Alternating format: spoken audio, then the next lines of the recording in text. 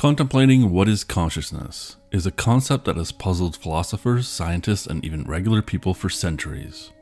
I think, therefore I am, consciousness in the modern form has been reduced and limited as a result of scientific models and hegemony within the scientific community.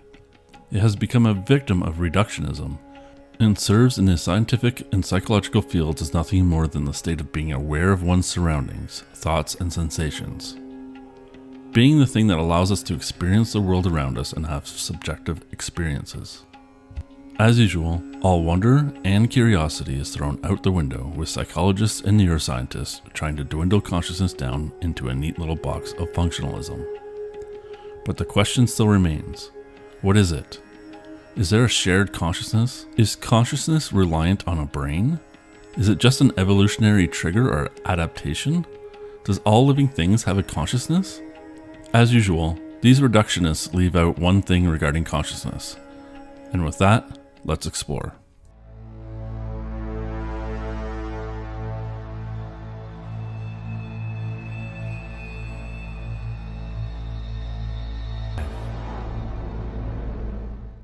Let's look at what is commonly thought of as consciousness. We have awareness, meaning being aware of one's surroundings, thoughts, and sensations.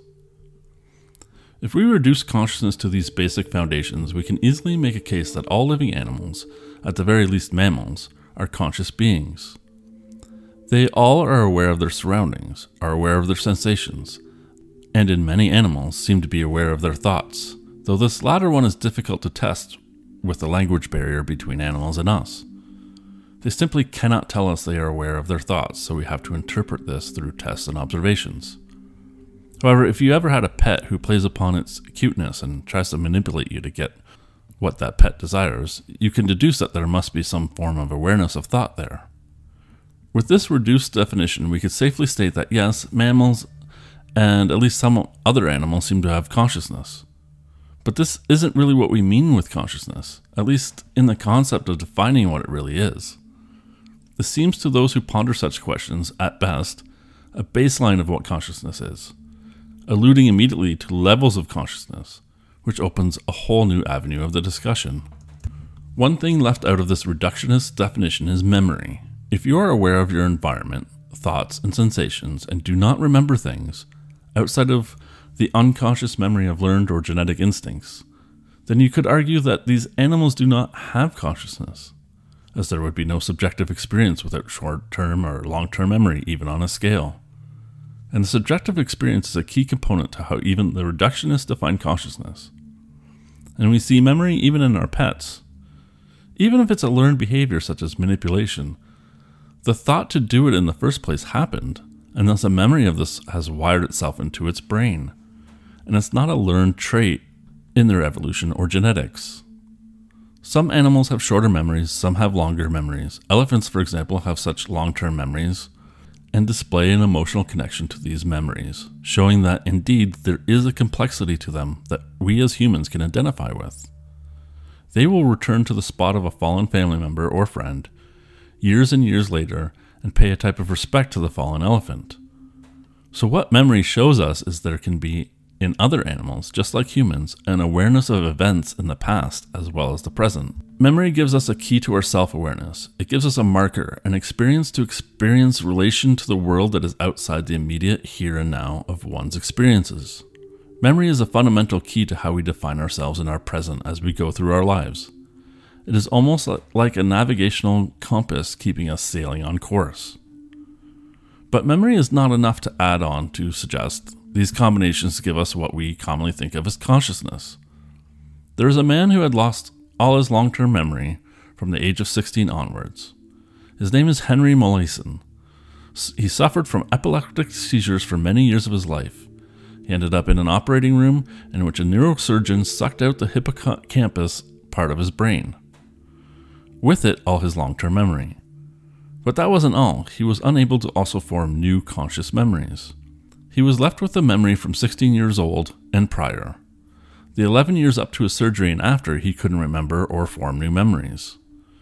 So he was still left with memories of a version of himself, an ability to hang on to that form of reference and relationship to himself in the world around him. However, the present person would be in a perpetual Groundhog Day. His memory was so bad, he would turn around from talking to someone, and then seeing them again wouldn't remember that person was even there to begin with. It's a truly fascinating story. Now, interesting enough, he was able to retain memory of motor skills. He became better at drawing a path through a picture of a maze, or learning to use a walking frame when he sprained his ankle. This shows the difference between conscious and the unconscious, or you could say, adaptive motor functions or genetic passed-on abilities.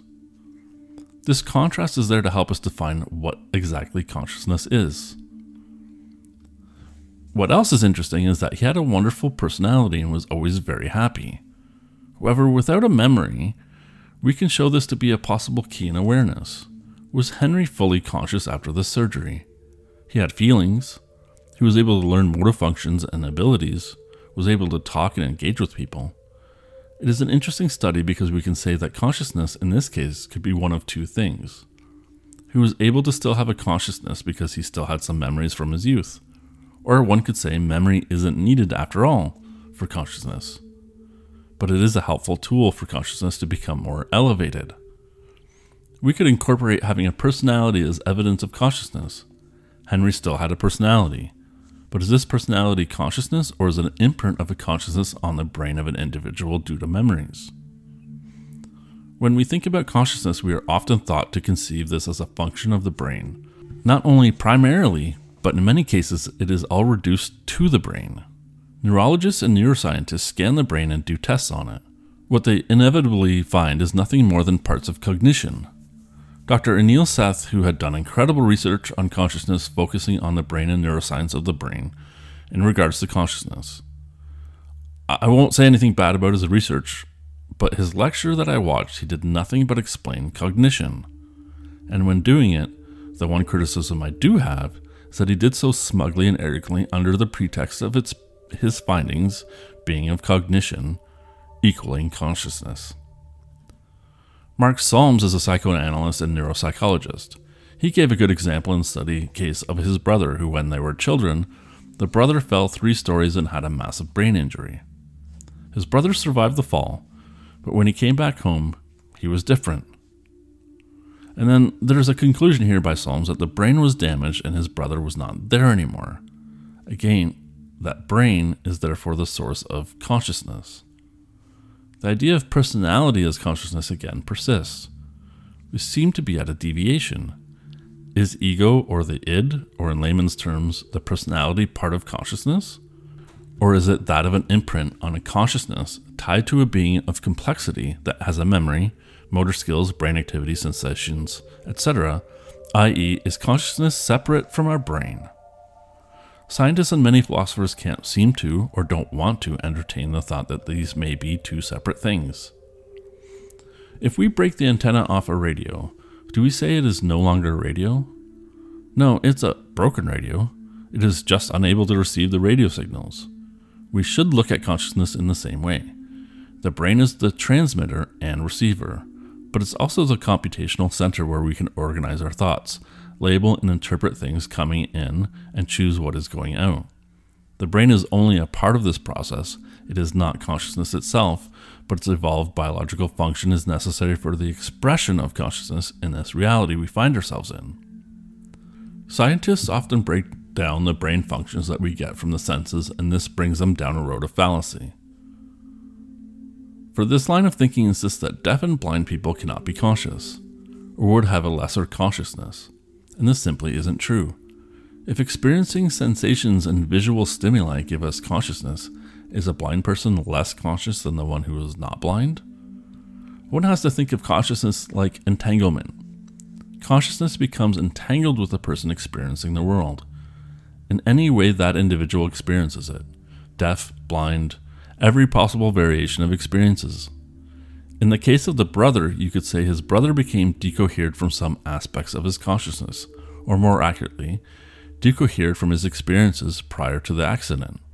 Or because he had new traumatic experiences, it altered his perception. His consciousness remains, but is now expressing itself differently, both internal and external, due to the trauma.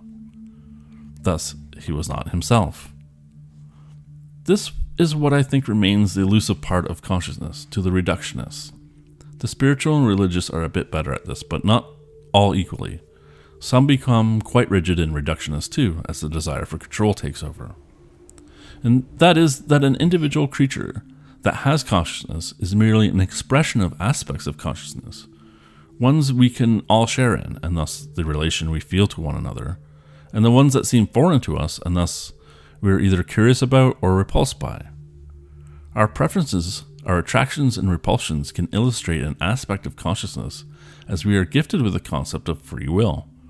And free will does not lay on only us humans. All animals can make choices, just as us humans do. However, while we like to think us humans are not socially restricted or influenced by others and the environment, we, much like our animal brethren, are. I think, therefore I am both talks to those that think being real, but also a concept that thinking constitutes consciousness. And we must think, can we remove the brain and still have consciousness? Dr. Solms above has done a lot of research on people who have either lost massive parts of the brain, once thought to be the source of consciousness, and found that the patients all maintain memories and personality and self-awareness. Even those born with only a brainstem show forms of identity and personality and signs of consciousness. And he says this is a manifest by their emotion. He claims emotion is the key to consciousness. Emotion is an interesting thing, for we see animals showing emotions as well, like the elephants returning to the grave of a family member. We see even contextualized emotion and thought combined in animals as well as humans. So is emotion consciousness? We have to rule it out as being the entirety of consciousness because emotion is a completely reactionary system. We don't know what emotion we would have if we were baseline. We exist in a meat bag that has millions of interactions over our life, imprinted memories, experiences that shape how we navigate and perceive the world, and these are imprinted on us mainly due to our emotions, which are reactions to events. Emotions are also an evolutionary trait passed down, and is key to our survival. So to say emotions equal consciousness isn't accurate. However, emotion is the key to understanding consciousness. It is the thing that gives us the concept of free will or choice. We can make choices that lead to different emotional outcomes based on learned experience. And this duality is why free will is so often debated. Is it merely learned behavior and you're not choosing? You're acting on instinct. Or are you actually choosing? I would say we see this choice even in animals. And while they may have a more limited capacity for computational power, the choices they make are in scale with ours. So up to now, I would say that we have laid the foundation of the baseline of consciousness, or the baseline of lower to mid-range consciousness. On this level, we are merely more complex versions of animals. But we have something else that I think explains what true consciousness is. Though we could say higher consciousness over lower consciousness, but we can discuss that later on. This thing we have that animals do not seem to have is called abstraction. Humans' ability to think abstractly, live in abstraction, create things from abstraction, relate to things abstractly makes us vastly different from animals. We have the ability to imagine, alter the world from this imagination. In a very real sense, we create out of nothing but our ability to think abstractly and imagine things that were not there before. No other animal has this ability.